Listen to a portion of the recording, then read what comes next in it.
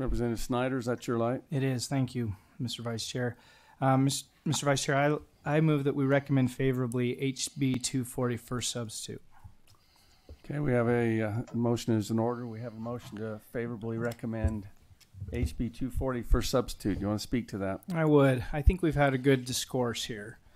I think the sponsor of this bill is trying to do the right thing, and I think passage of this bill allows us to do the right thing eventually.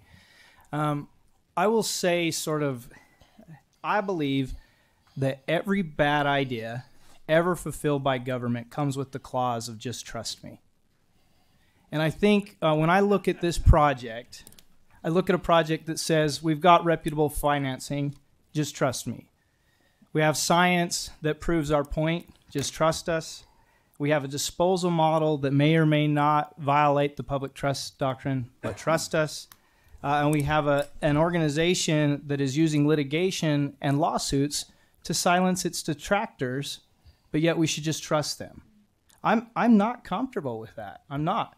That said, I think I could get there. I think if we had checks and balances, I think if we had transparency, I think if we had the process that's outlined here, I'm not saying I would never vote for this, but I think the current model, the current system never allows that to happen. We are talking about a significant public asset. This ground that we're utilizing as collateral in this proposal, it's not mine.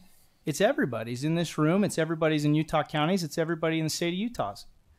And because of that, I think we owe the people of this state that level of transparency. If this was just a block down in Cache County in my district, I think they could settle that out with Logan City, the mayor.